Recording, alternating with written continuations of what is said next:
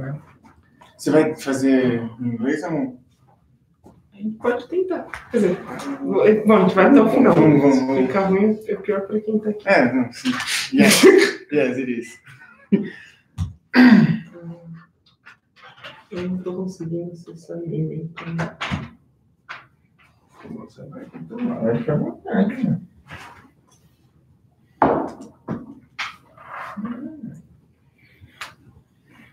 Pô, tô dizendo que eu posso usar a internet, mas eu não realmente posso. Um dia ainda vai ter a camiseta do Pink Floyd nessa daí. Bom.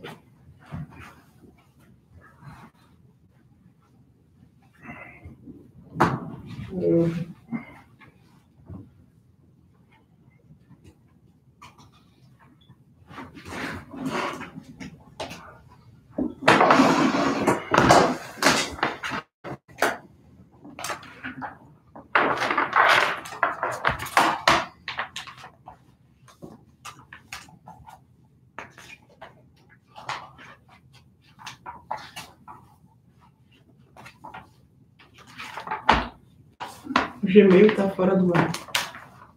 O Gmail. O Gmail, eita, pô. Na rede tá bloqueando mesmo. Até nas imóveis?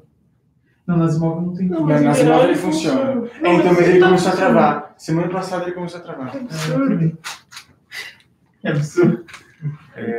A gente tá transmitindo. Vou mandar... Vai ser em Só inglês? tá ouvindo a gente? Vai ser em inglês? It's going to be in English. This journal. Let's go.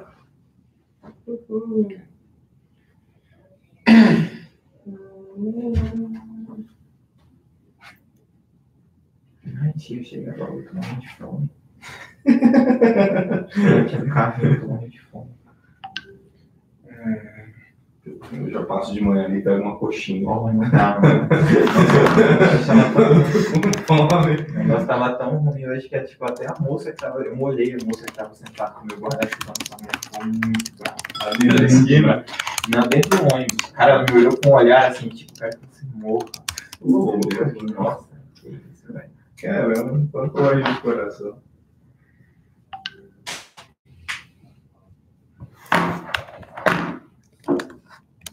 Eita, que cara é isso? Ah, tá adaptando. Oh, só um comentário, você já ouviu falar no Pint of Science?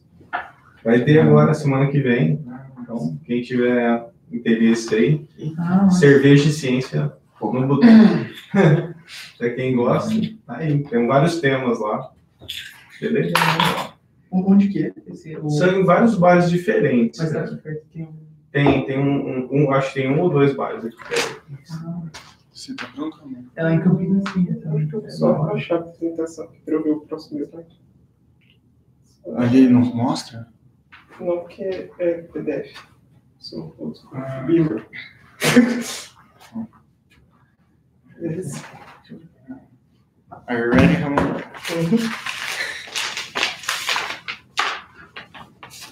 Hello all, thank you for coming. I'm going to present our presenter today. It is Ramon Santos Villarino. Ramon, as an undergrad student at the Molecular Sciences program of University of São Paulo, he studied geometrical aspects of the entropy of black holes.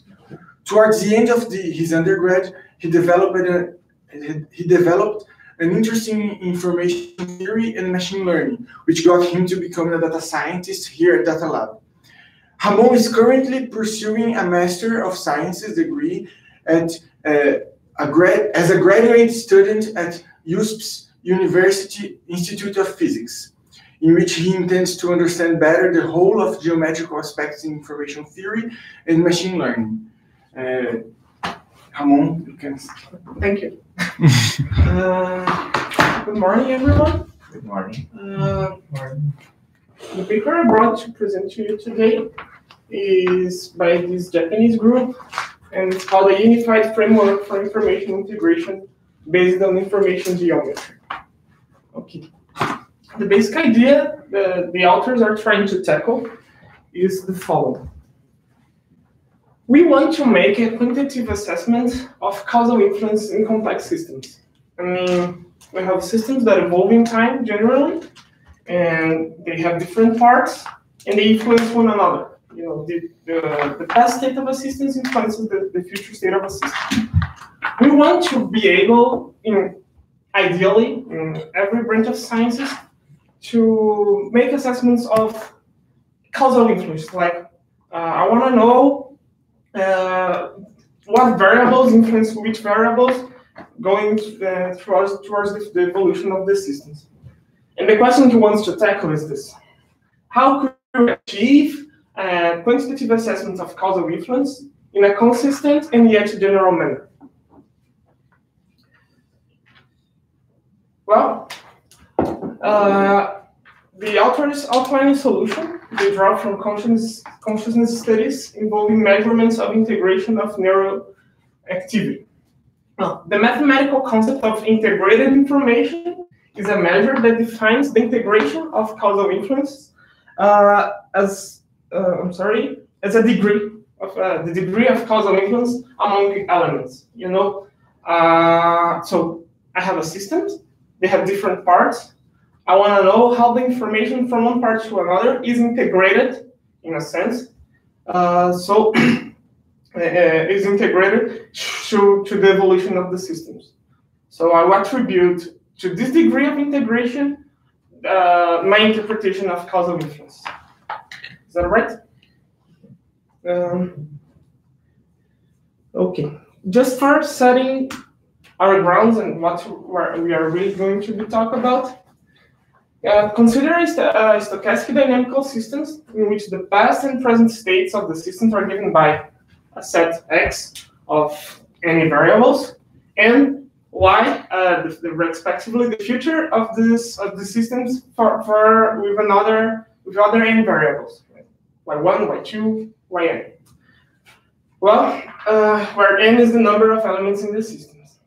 Then the spatial temporal influences of the systems are fully characterized by the joint probability distribution P of X and Y. Let us call P of X and Y a full model. So I have the past states of the systems, okay, is characterized by these n x variables, the future state of the systems, and I have a probability distribution relating the two things, you know, and that causes all the influence going around. I just know, ideally, in the present set, this distribution. Okay, I only know the distribution. The quest here is, how do I look at this distribution in the right way so I can understand how information is flowing around the systems? Like, how do I know that for the determination of the, let's say, Y2 variable, I need information from X1, X3, Xn, all of them? I don't know. It could be well that, you know, each variable just influences itself. Like, if I knew the state of X1, that would determine the states of Y1, and no information from the other variables would be important for the evolution of Y1, for example. But I don't know that. I just have the probability distribution. So the goal here is to look at this probability distribution and be able to determine whether information is being integrated or not. How, like, if my system is such that I have to integrate the information first from other variables and then evolve. I cannot just, in a way, I want to know, looking at P of X and Y, if my whole system is more than the sum of its parts. Ramon, can I ask you a question? Yes. It seems to me that if you, instead of joint probability distribution, you were using the conditional Y given X, it will be a Markovian model. We will get there to the conditional probabilities, but the thing is, theoretically, all the information I have about the systems, including the conditional probabilities, is here in the whole probability distribution. You mean I can compute with the marginal probabilities and the conditional probabilities. So the whole information, the full information is here on my joint probability distribution, and we will get to that.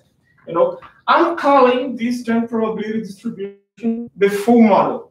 Like I'm taking into, it's ideally taking into account everything that is to take into account on my system. Everything is here. It will make more sense why I call this the full model in just a minute. And to your question, I don't know why this is selected. Okay. In a dynamical systems characterized by disjointing probability, there are three types of influences. I can have equal time influences, like my system can be such that a given variable x influences another variable x, and this is coded by the marginal probability here, P of x, okay? And the same goes for the future states, with the y's influencing itself, one another. I can have a cross-time influence, and they can be both self-influence, like I have xi influencing yi, like as a middle case for one part, just influencing the same part, and I have cross-time cross-influences, like xy influencing yj. All of these is conditioned by the marginal probabilities and the conditional probabilities that are contained here. Okay?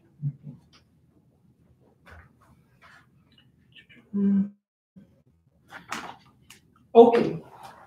Consider now approximating the joint probability P of x and y by another distribution, Q of x and y, in which the influences we want to evaluate, the causal effects, are disconnected, like those influences we just discussed about.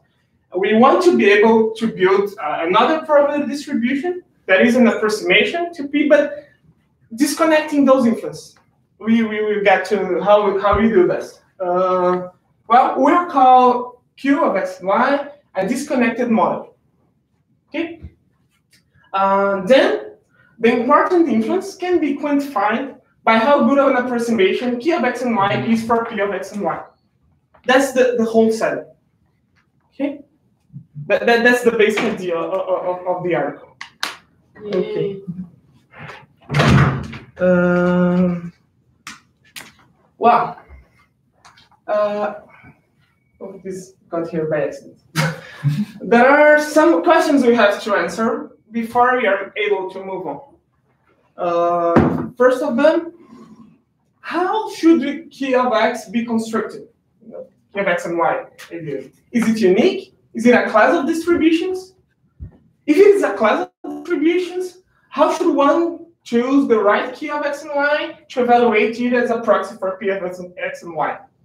And finally, how should we evaluate the quality of the approximation? So answering those three questions, we have a way of determining if information is being integrated or not. If that's a good way, that's another question. But that's the way they are proposed. Ramon, it seems that the first of these items is the one which defines what you're talking about when you say integration. The connection, the causality is something that you are cutting when you disconnect the model. Yes. So here is where you define causality in this system. Right? Until now, we don't know exactly what is formally causality. Yes, that is the whole thing. That's why I said if we answer those questions and with that program, okay, we'll have an answer. We'll have a number that makes sense. The question is how good it is. As we will see, the framework has some nice features that, depending on how you do this, you end up with different measures. And I'll give you a spoiler. He does that with some already constructed measures we already know. In principle, they are classical to the literature. And this changes what we get at the end. So yes, but that for me is the best part of the proposal. It's kind of modular, like Docker, because you can change those steps. You could change the way you evaluate the approximation you are making. You can change how you constructed the proxy for your full model. This one, you might change how you look for it, but I don't have a lot of right ideas to just go for this. But, is that all right? Okay. Okay. Well, my intent is to answer those 3 questions till the end of this presentation. But to do this, we will have to walk something of a road. You have to get to some topics of information theory, like channel information context, channel entropy, and mutual information. This last one, where to get a grasp of this type of stuff. We need some concepts of differential geometry. That's the geometry part of the start of the article. And you'll get this notion of a manifold of probabilities. And we'll talk about the Kullback-Leibler divergence as a metric, or sort of a metric. Okay. When I prepare these presentations, I try to be as self-contained as possible. So if I am, I don't know, explaining something that everybody knows or everybody thinks it's too simple, you can say, I just try to be as self-contained as possible. So I'm going through these contents. If it's too slow or too fast, or no, just interrupt me and we can just fast forward for the more interesting stuff. Okay, after we've done that, we get to the paper itself. That's just the background. We go I'm going to present the framework for the strength of influence, its postulates and the definitions for the measure they are proposing. And we will see how the framework can act as a unifier of other for derivations of other measures, such as mutual information, transfer entropy, and finally the geometric integrated information, that is the measure the authors propose. And if you are lucky, you get to do some comparisons between geometric integrated information and the system of transfer entropy. Okay. Okay. Just so we can enjoy your times. For those of you who got a little bit later, that's the problem we're trying to solve. We have a past state described by these variables, and we have a future state in a given system. Okay, this the system evolves from X to Y, and all the spatial temporal influence are coded in Px and Y distribution probability distribution of this setting.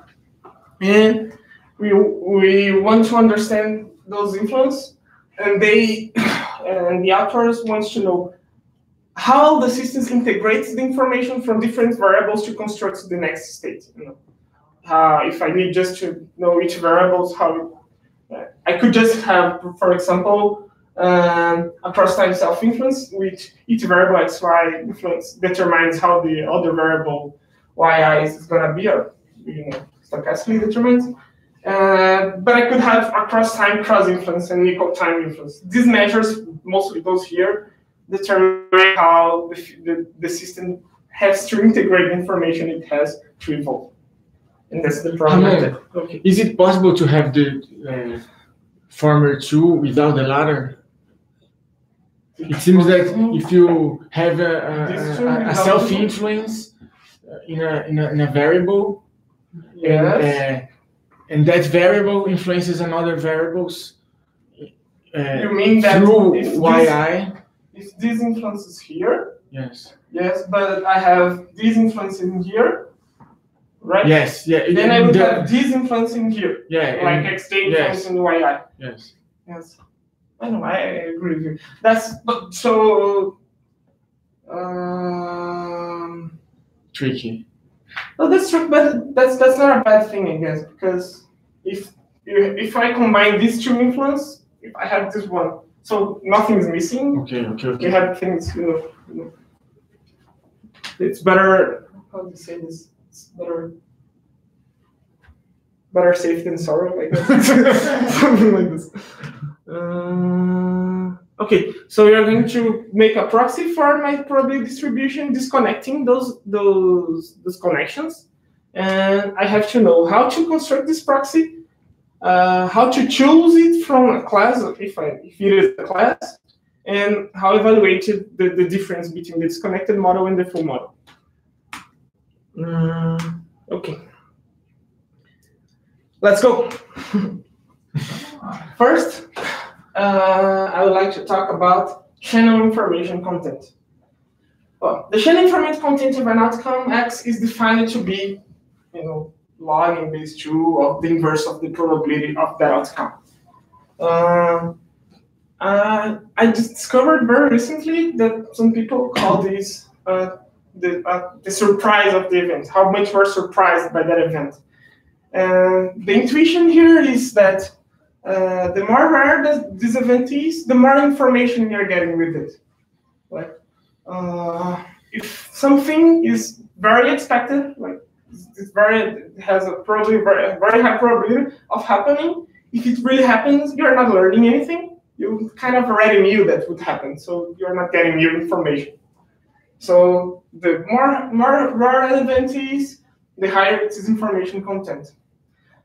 I like very much an example that makes it that makes this notion very intuitive, at least for me. Let's see if it works here. We have this game, like when two people have each one board, and they have like ships, and you position your ships, and I have to to guess where your ship is. Okay, this is a simplified version of that game, as I don't like real world stuff very much, where you just have one submarine. So I'm playing that's a very boring game. I have one submarine, you have one submarine, and we are trying to guess where the submarine is. The submarine just occupies one of houses, one of the squares, and I have 48 of them, no, 64 of them. And we are going to evaluate, to think about the information content of each try you make, how much information you get.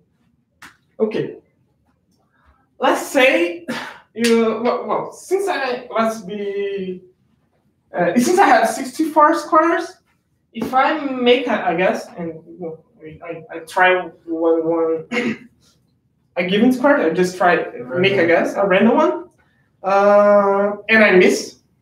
The probability that I will miss in my first shot, or any shot, in the first one especially, is very high, because I have 63 squares that are not filled and just one that is filled. So let's say I have this probability of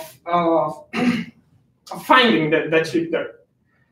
So I go and I miss, and it's water, and I learn nothing. I have yet, other 63 squares that where the ship might be. So and then the content of information is for now it's nothing, because you don't have nothing to compare with. But it's going to be small. This is a small. Okay. If I try again, I have a little bit more information, even if I miss, because now the probabilities are a little bit better, and I go. Let's say in a given, I try another square after I have already failed 31 times.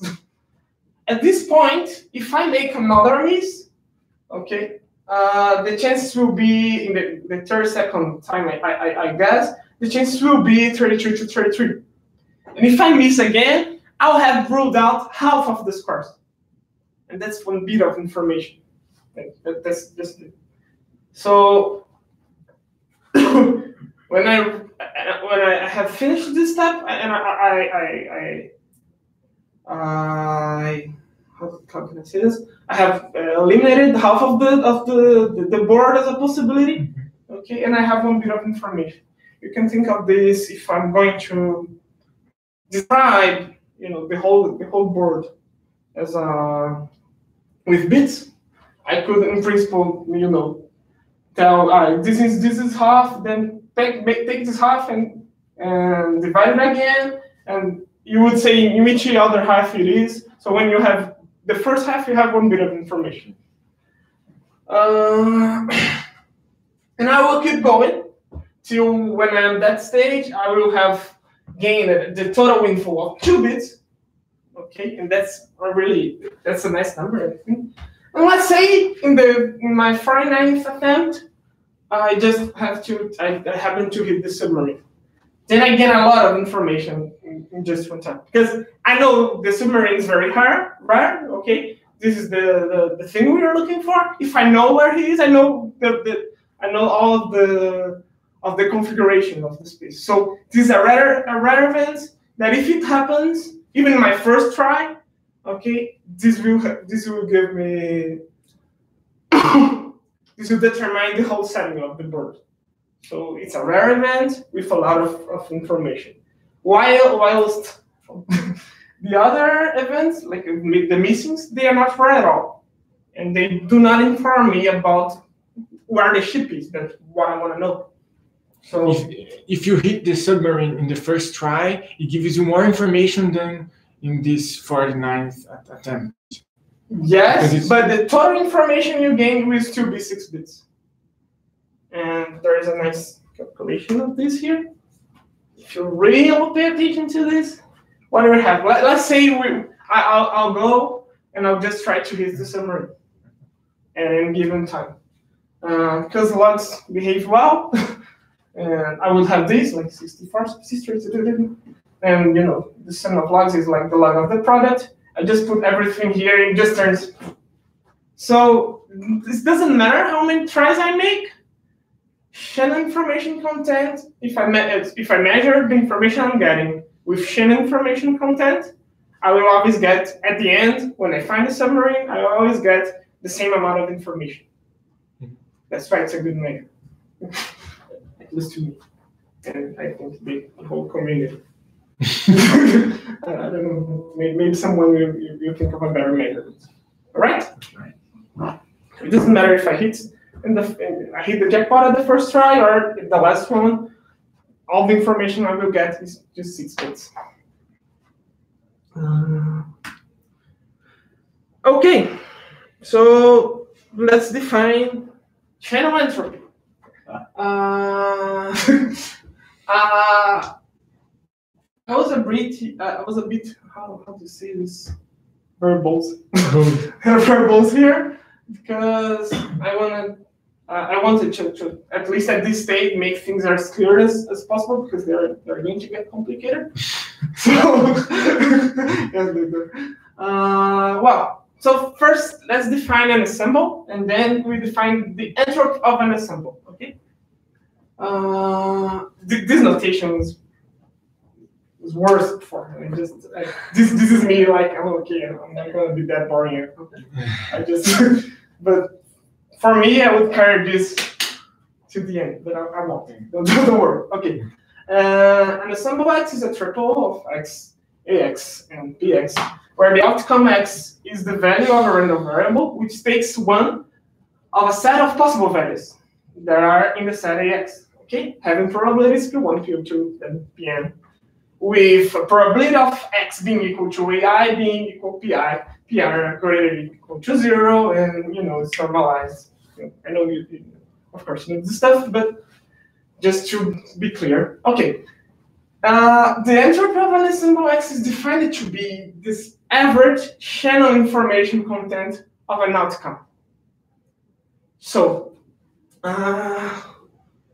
so I have this ensemble, which let's say I don't know nothing about, and I know each possibility there has an information content. Okay, and they have different amounts of information. For example, our submarine, if it's just happened at the first try, I have a lot of the probabilities are changing that. But at the beginning, I have some information there, just some information. And this average information kind of summarizes how much I don't know of my system. You know, two important facts that are not written here, but are important to get this notion, is that this definition is maximum when all the probabilities are equal. Sorry, I'm sorry. In this case, I have no criteria from the beginning, since I know the probabilities. Okay, they are my uncertainty. I don't know from the beginning. I don't have any criteria to differentiate one event from another. They are equally probable. I don't know nothing. I have learned nothing, so I can favor one event over the other. So I know nothing, and it's maximum.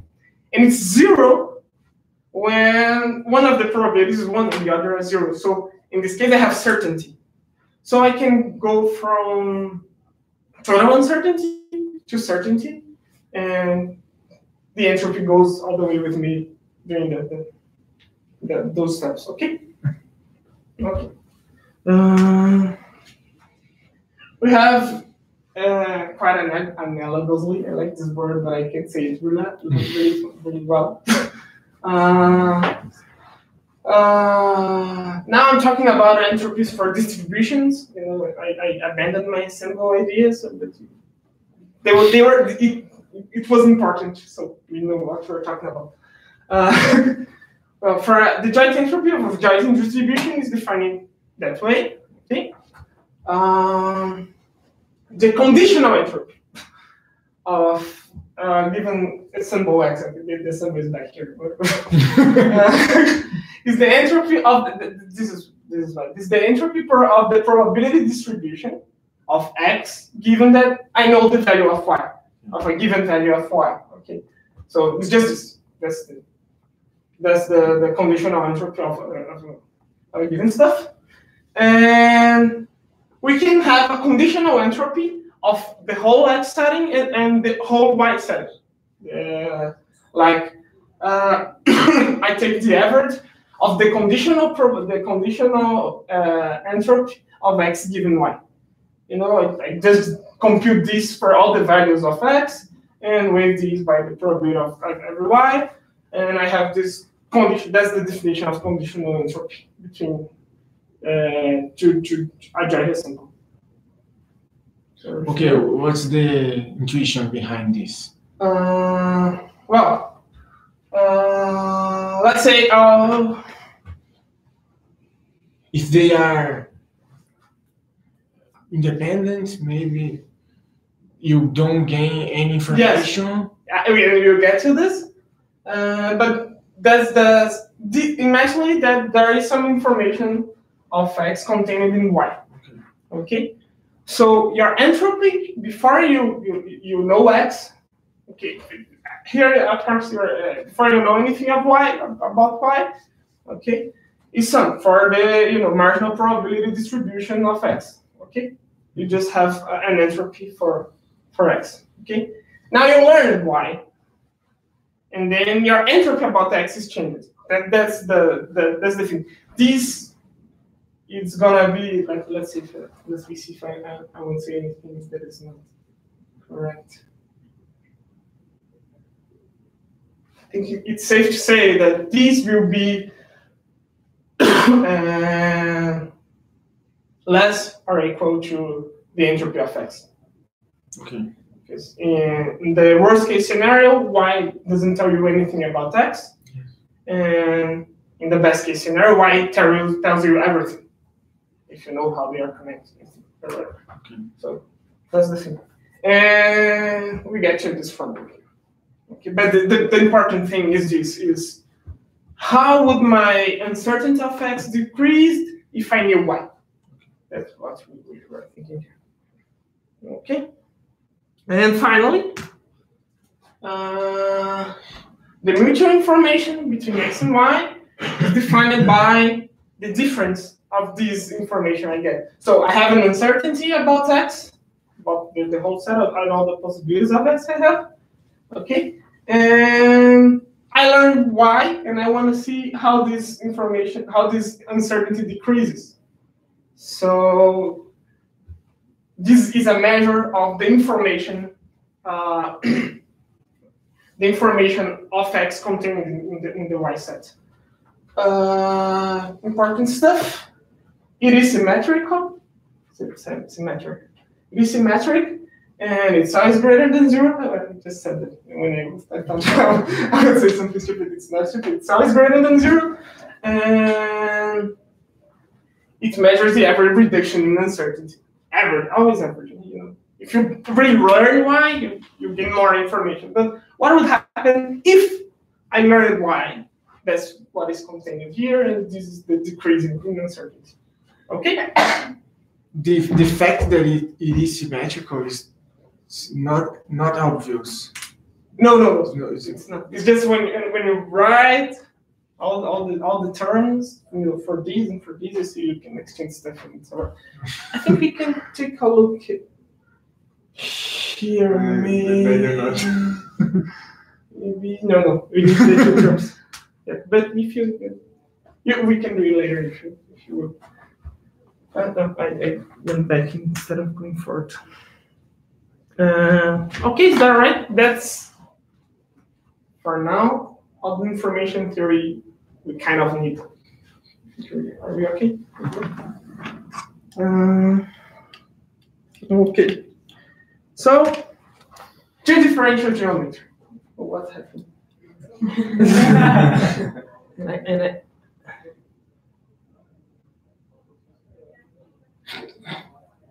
I can. Fecha. Okay. Sorry. Nice. Two-differential geometry. Well, this ugly drawing, I did it some years ago when I was writing this report. I found which was going to be very important. I was like, oh, I'm gonna write a really, really good report, and someday it's gonna turn into lecture notes. And I wrote the differential geometry for good, and then it got refused because it was too long. But I got some nice drawings and some nice definitions if I ever need to define a manifold to someone.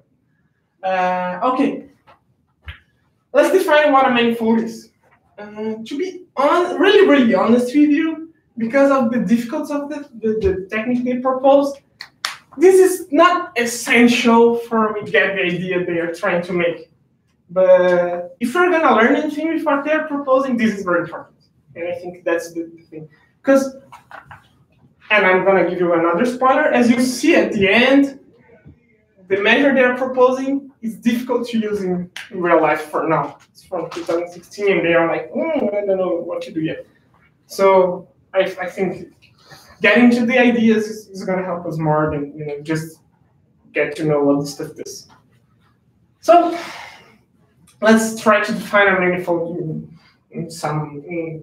we have a good definition to a manifold.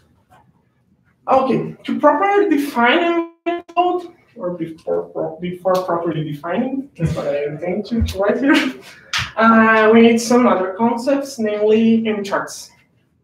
Okay, given a set M, and just a set, there's nothing special about the set, it's just a set, M set. And any chart is understood to be the two tuple of a subset U of M, like this subset here. This is the set. This form here. This is the set. This is U, the subset, and we have a mapping phi. We have a mapping phi from U to the Rn. Okay, and with two properties. The first one is phi is 1 to 1. Okay, so we have to go back and forth. I have to be able to define a map to go back and forth. And the image of U, the set U, is an open set on Rn. Okay, this is important to define a topology here on the manifolds in the use. The whole deal with manifolds is they are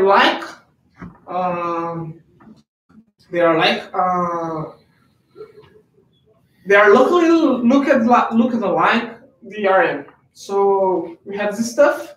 we find a way to map it to the Rn where we know things and we can do a lot of things, including geometry. And we discover how to make this map, and you use them to define stuff, including the topology, geometric, distance, everything. Okay. Okay. To obtain a manifold from a set M, we must have some other things. We must have enough n charts so that they cover M. And for that I mean we have a set of n charts, and we must have enough subsets that they contain all of the sets I'm trying to define. So I have a set M, and I have enough subsets with enough one-to-one maps so that they define. Okay, and consequently, we define maps for every region of M to the Rn. Okay. Beyond that, whenever two or more in charts overlap, I mean their respective U subsets overlap, like this, like here, this is the set M now.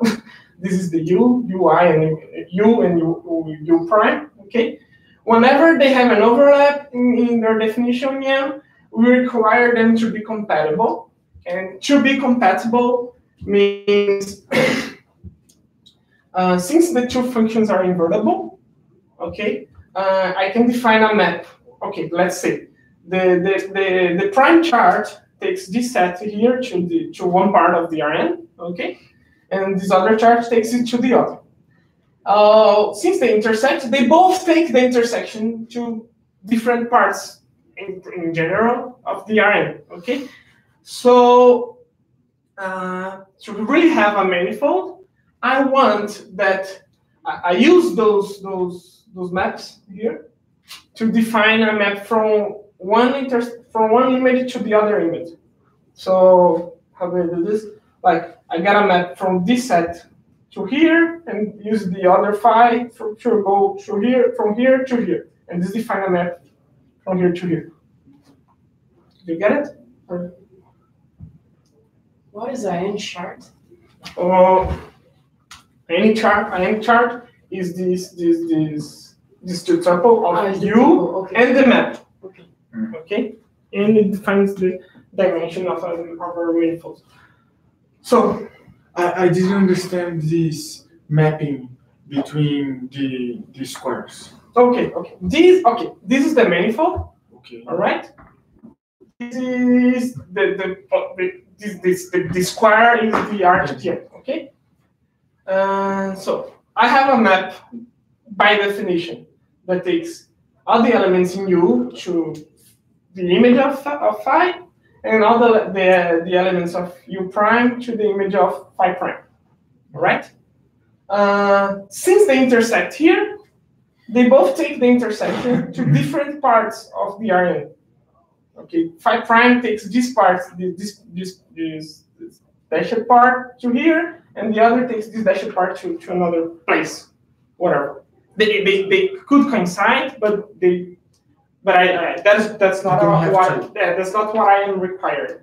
What I require is, okay, since they both map the intersection to different places, okay, I can use this property to define a map from one image to the other image. So let's take a point here in the RTN, okay, in the Rn. I use the inverse of phi prime to go back to my manifold. It takes a point here to a point here, to an element here of my set. And then I can use phi to take these elements to the image of phi. So I went from the image of phi prime to the image of phi. I can only do this at the intersection, but at least there I can do it. So whenever this happens, the requirement I make is that this map defined from here to here by this operation. All right, like first go up, then go down, or first go up and then go down. Okay, that these maps be infinitely differentiable. Correct? And this notion is defined because these two form a map from Rn to Rn, and I know how things differentiate in the Rn. if you required the intersection to be the same, it will be the same as choosing a single mapping from the entire manifold to the... Not really, because the chart is defined by the subset. For example, a famous case is that of this sphere, and you gotta have two maps, and some maps you can define take the same parts of the sphere to other parts, but you need to have two of them because you can make it universally. So the U is the subset U is an important part of the definition of the N chart. So in generally, even if the intersection, you don't have the same N chart because they would have different subsets, but in principle you could have. And in that case where they take the intersection to the same values, you would have an identity, an identity map from here to here, and it is infinitely differentiable. Okay. So finally, the definition of a manifold. We define an n-dimensional C-infinite real manifold and to be a set together with a collection of subsets Ui satisfying the following properties. Each point P or each element of the set M is in at least one of the subsets that are going to be mapped because I want the collection Ui covers them. That's the same requirement. Any two charts in the collection are compatible with each other. If they do not overlap, they are compatible from the start. If they overlap, that's the requirement I just mentioned. And any chart which is compatible with all the charts in the collection is itself in the collection. This last this last one is a bit tricky, and for practical purposes, it's not really important. It's just if you don't put this here, it would be impossible to define a manifold.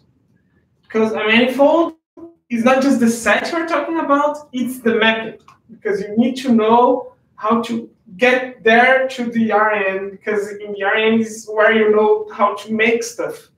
Because manifolds are stranger things. And when you are making this map, you are saying, okay, I know I'm taking two different things, but I have a clear definition of how to take this here to there, where I can make my calculations. And if I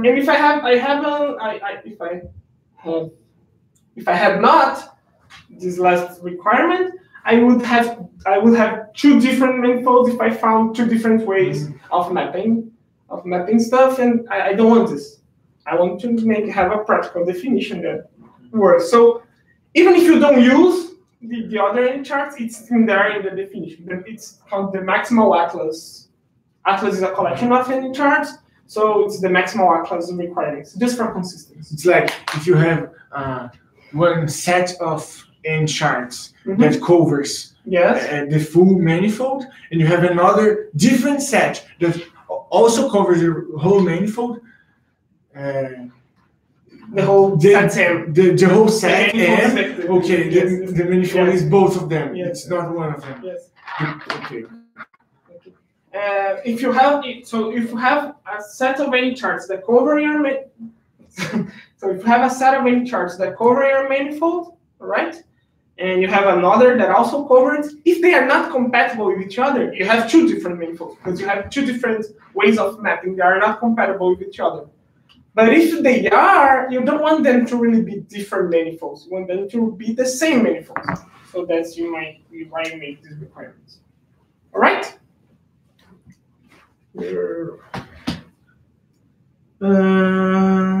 Okay. So, information geometry takes this idea of manifold. It's very general. That's what's nice about manifolds. When you take a step back, make this rigorous definition and define this way of thinking of things, the definition is very loose in the sense that almost anything can be a manifold. But once you make the proper statement and you see the stuff as a manifold, then you can start ting about it geometrically. and we know how to do a lot of things geometrically, like space-time and stuff. So information geometry deals with a manifold of probability distributions and elucidates geometry in the manifold. So I have these probability distributions, and I find a way to look at them as a set that I can map to the Rn, and then I take distance, I make internal products, I make a lot of crazy stuff that helps me to understand better my probability distributions. That's all about it.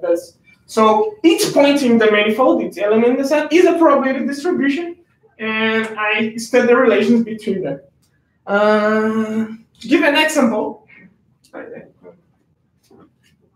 not the more consider a probability distribution, where x is a discrete random variable, take n plus 1 different values. Okay, let's say this, and pi be the probability that x takes the value I. Okay, this. Then I would have a vector. I'm sorry. In principle, okay, I could have a lot of different distributions that works for this case. It's pi being something. Okay, so I have this probability distribution. I have a way of mapping them universally. In this case, it's not always the case, but in this case, I can do this universally. Of mapping this vector, giving the values of the PIs, this defines a vector in Rn. So I mapped the probability distribution to a point in Rn, so I can think of them as geometrically there. That's a simple example. I could do this, for example, another simple example. You could think of let's restrict to think about manifolds of Gaussian distributions. So you have sigma and you have me, and this defines a distribution, and they can take a variety of values. So you kind of have this vector of two components that defines another Gaussian distribution. So you have this manifold. In this way, you have this manifold of Gaussian distributions. And the good stuff is that now you link those ideas, then you go and make geometry, because geometry is better than algebra. For me, at least. Okay. All right. So let's go back a step to information theory and define the Kullback-Leibler divergence. So first, let's talk about what are divergences. All right? Well, given 2 points P and Q, satisfying the following criteria, we have the D is a map that takes 2 points P and Q to the real numbers, and it measures a degree of separation between points P and Q. The first requirements you want is that your divergence always be greater than 0, because you want to talk about some sense of separation between stuff. And negative separation doesn't make much sense yet. You want to have that D of P and Q be 0 just when P equals Q, all right? Because it's the same, it's not diverging from each other. And this one I don't really like, but if I didn't put this here, I would take just 2 hours to talk about this. That's the disclaimer here. Okay. When P and Q, physicists, when P and Q are sufficiently close by denoting their coordinates by psi P and psi Q is these, but the infinitesimal element in this is a coordinate systems, okay? Defined by the charts. The Taylor expansion of D is written as this is terrible, like this, okay? You have these matrix elements that will require to be positive definite. So you have this, okay? And these terms you are going to ignore, okay? This is a, how do you say a time? Shortcut. Shortcut. These are shortcuts, so you don't have to define metric tensors, vectors on a manifold, dual vectors on a manifold, and then the tensors on a manifold, and then a metric tensor. And you just say this. What you're saying is, when there are sufficient rows, you have a simple method. Yeah. When operation. like the thing is, since I wanna have some brush here. Since manifolds, I think of them locally. Okay. Since you think of them locally, the thing is, think about, okay, if you go back to the definition of our manifolds, I forgot to say something very intuitive and very nice to say about manifolds. It's like, we think of them as this stuff that locally, or in a given neighborhood, looks like the Rn, but globally you don't know. So when you do stuff on manifolds, what you do is do it infinitesimally, because you are gonna change from charge to charge. You're gonna do stuff, crazy stuff. So when you do, you don't know how to define a unique and general distance. Let's say for I want to have a better example than when I was writing. You don't have a way of defining a distance between 2 points in a sphere. When you do this in Euclidean space, what we do is we take the straight line between them. Okay. Here we have a generalization for the notion of straight line, but it doesn't generalize that well, because I could have a straight this notion of straight line, for example, could go from here, goes all the way around and starts here, and this gives me a distance. Okay, and they could go here, for example. So I don't have a proper way of defining distance for 2 arbitrary points. Another thing I can do on spheres, just to have this idea why we need manifolds, is I don't have the notion of make a sum of the 2 points. In Rn, this is trivial. I just have a point here, I have a point here, I just sum their components, and I have another point defined. Here I don't have a good way to do this, mostly because I don't have one simple map. So what I do on manifolds is to define this quantity, which is a metric tensor, that tells me how, in a vicinity, how I measure this distance. So if I want to know my distance from here to here, I have to know which track you are taking. Okay, I want to know the distance from this point to that point on the globe, for example. Okay, but first you tell me which route you're going to take. And then I integrate this measure here. So I have all the way up. Okay? That's what it is to say. And the way of defining this here and this here is kind of this generalizing this idea to the manifold. And that's why he does this. He suggests of doing that way in the support material. The support material of this article is really, really good. I have to say, we're reaching our time limit. Okay. So I'm thinking, do you think it would be better if we make another journal in the next week to keep going in a better, without hurry, with the rest of the material? Or do you think it's reaching the end and you're... Because I think it's getting in the beginning. Yes, it's gonna get complicated yet. So I think it's a great idea that we discuss these information theory concepts in a more it's really hard. Yeah, it's really hard. Yes. Then we can discuss. We can end it here and discuss things you put thus far. And next Friday we make another journal going to the full. If I say I didn't think it could happen, I would be lying. I was like, ooh, I have a lot of slides already. But as I said at the beginning, the choice was I could just present the paper and we wouldn't be meaningless. understand. But I think if everybody agrees, I just would like to introduce the KL divergence, and that makes us setting the grounds what we need to understand the proposal. Yeah, it will be awesome. All right. That's all right. So We can digest that. Yes.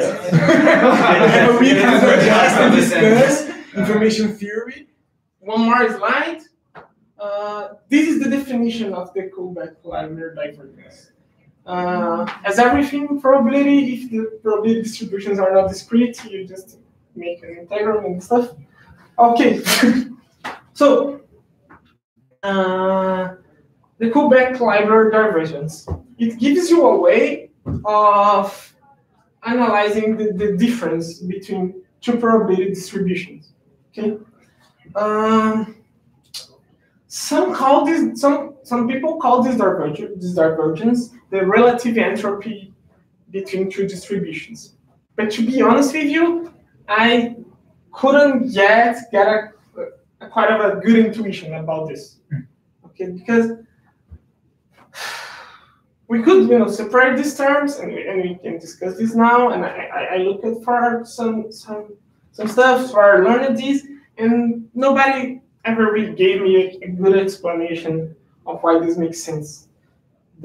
For all I know, is the best excuse for the divergence, for the KL divergence, is that it works well in a lot of situations, and you get intuitive results, and it's related to the channel entropy. The thing is, if you look here, you have a term that's clearly minus the entropy of Px, okay? And you have this other term that makes no sense to me, because you analyze, the other term would be like P of x times log in the base 2 of 1 over Q of x. So you have this and minus the entropy of the distribution P.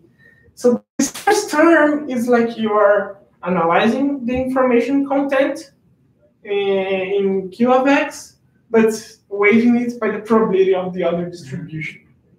So, and that's a difference. So you take a different, okay, so you have the uncertainty you have about P of x, okay? And then you have the average uncertainty you would have about P of x if the content of information of each event of P of x would be determined by Q of x. I should write this down.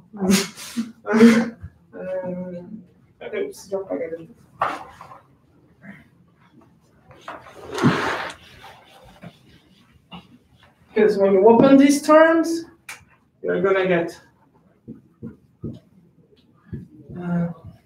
okay. Q of x on Q of x minus P of x log Q1 P of x. Right? So this is KL divergence. Yes. I just exactly like I just put minus sign here and put a minus on here. Yeah, that's true. Yes. Okay. That's fine. Because this has an intuitive form. This is sum is the entropy of the distribution P of x, and we have a nice intuition of what this entropy means. It's the average uncertainty I have giving this probability. Okay, but I take this other measure, which is averaging the information content in each event described by Q of x, but weighting it by P of x. So it means like I wanna, in a way, you see, how would my uncertainty change it if I traded the information content described by this probability by the information content described by this probability? So I have information, kind of development intuition here. So I have this as information content of each event. Okay, so a probability determines an information content for a possible outcome of, let's say, an experiment. Okay, a probability determines content of information for each possible outcome. All right. When I look at the entropy as an average uncertainty, maybe Lucas could help us, right? Actually,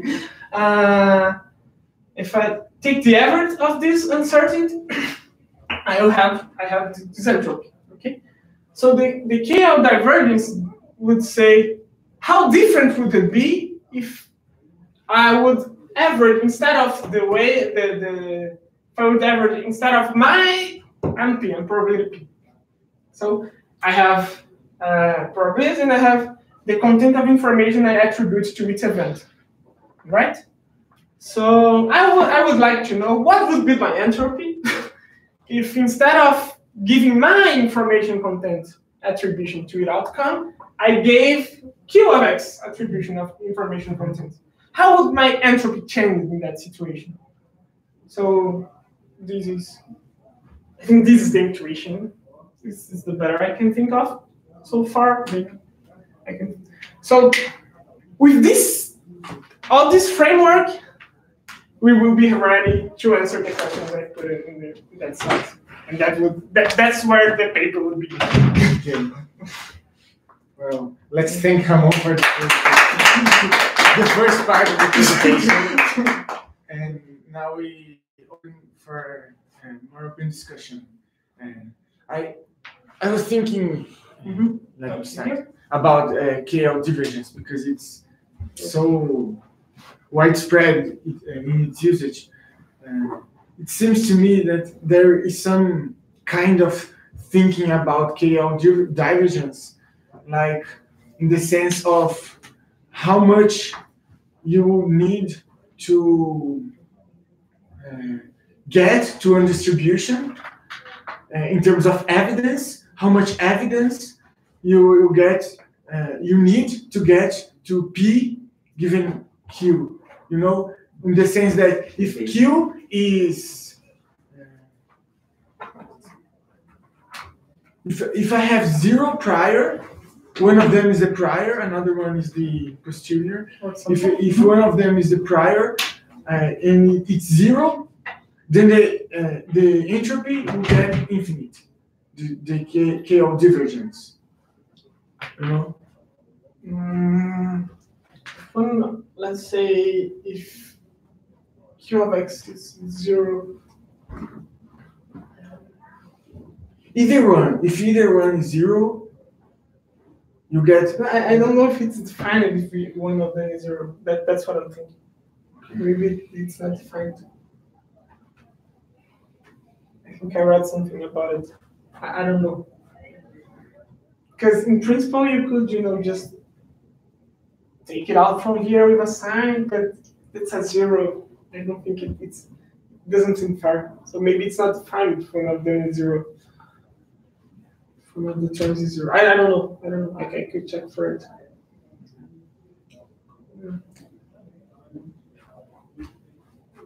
Questions?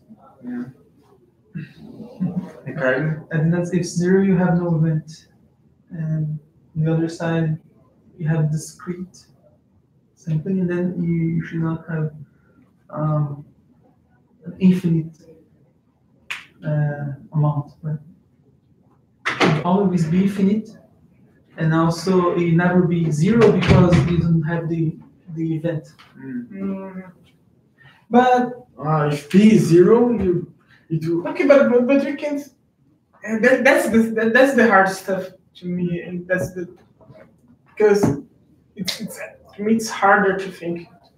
It's of course it's possible, but it's harder to think about the prior and posterior here because we are talking about the whole distribution, how the whole distribution changes about all possible outcomes.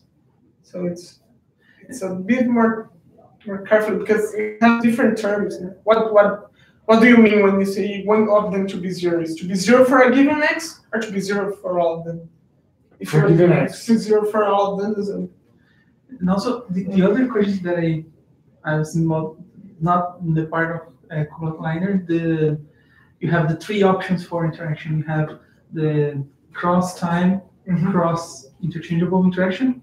You have the cross-time interaction by itself, and also you have the equal influence.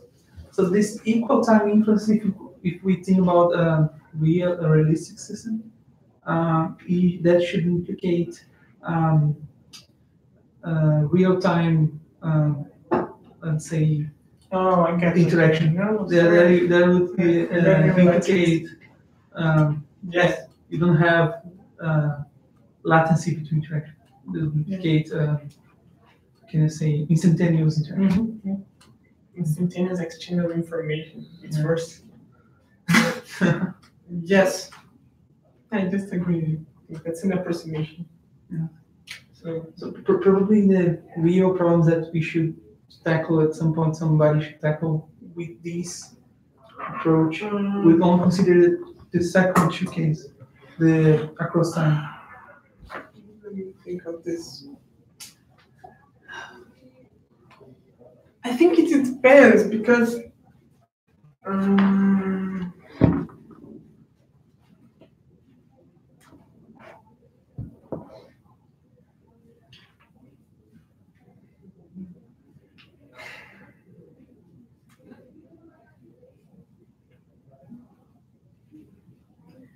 in a way, think of, let's pretend relativity doesn't exist. Before it didn't exist, we take, for example, right? We thought back then that we have a configuration between Earth and the Moon, for example, right? And they are in a given time, they are in a given position, and they are exerting instantaneously influence each one another with one another, okay, right? So if you take one out, that would change the present state. So if we make, we know that it's not really instantaneous, but this notion still makes sense that the position of the Earth now depends on the position of the Moon. We know we have this, of the stupid light limit, but that comes from a previous information. The position, the influence of the position of the Moon and Earth, the relative distance between them, for example. I know a good example for you. What about entanglement? Entanglement, yeah. I don't think this is a good example. Entanglement of states in quantum physics. Yes. So I'm not happy with this. Entanglement is tricky because it appears to have instantaneous influence from different parts of a system. That's Einstein actually proposed entanglement as a way of.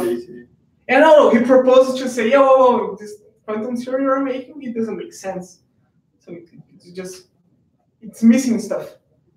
So because you have influences between distant stuff from one part to another. The nice thing about this entanglement stuff is that you can't use an entanglement system to transmit information instantaneously. If the outcome of one measurement of one part of the system determines the outcome of the other. But me, Ramon, let's say you have one part and I have another part. If you make a measurement, that will determine the state of my part of the system. That's the basic step of entanglement. But if you didn't tell me you made a measurement, I wouldn't have to know that you made a measurement. So I wouldn't know if my state is just being it, or it's being that way because you made a measurement. But the effect on my state is instantaneous. But the information about your state can come to me instantaneously. So information behaves relativistically. Yes. But you need quantum mechanics to make sense of equal time influences. No, I don't think so. And we did this for 300 years. Yeah, this Just 300 years out of the opposite. scope. Yes. It's more mathematics out of the scope of real world. Like, Yes. like when you Yeah. approach something with many And that's how you, it's a way of modeling a system you're trying to think about. As I joked, but we actually did this in physics for 300 years. We just, okay, this is instantaneous influence, electromagnetism came and was, there is no really. But even in that situation, for some practical purpose, you could just, ignore this delay that is very, for practical distance is very, very limited. Let's say, because there is another problem in there, because I'm going to define an instant of time, and that's a problem since Aristotle. So when I say the present states, let's say I'm observing this, like I wait for the relaxation for some time, let's say like 2 seconds, for example, it assumes a form, but in greater periods of time, it evolves in a different way. So I take one short period to look at now, okay, right? And then understand the evolution. That's a way of modeling your problem, I guess. I think one thing that's not clear to me, I just perceive it now. I don't know if you're going to talk about this next Friday. How can you get from the joint distribution to the across time influences? Because you can have a full model and you, I give it seems to be possible that you that you reach a joint probability going from state to state that are near each other, or going to just any other state following the joint probability. I didn't understand. You have a joint probability for right. Okay. X is the past. Yes, X is the past. Y is the future. Okay. And that's how the X is the past, Y is the future. For one instant, I thought you were dealing with P of Y's. But you have Y and X. X is the joint. Okay. Across time is. Yes. A sense of making about all this stuff is like, for example, we have a client at our CPFL problem. So they have some features like the consumption this month, how much he makes, how many people live in their house, and some variables that will change from one month to another. And of course, within the same month, they influence each other. So, that's how I'm modeling the problem. So, how much I made this month will tell me how much worried I'll be about, my energy consumption. So, but I'm modeling these as same time interactions, So I could, in principle, look for the distribution of these values in a month and look for the distribution of values in another month, and then build a joint probability distribution. And instead, with this framework, how things are really interacting for this evolution to happen. So I would have same time influence that would be within the same month, within the same observation, for example. Thinking in practical terms. More questions? The way that, let's say, how much you increase the entropy by that submarine finding is like the guy who increases a lot. You can say, you can call it lucky, right? Yes. I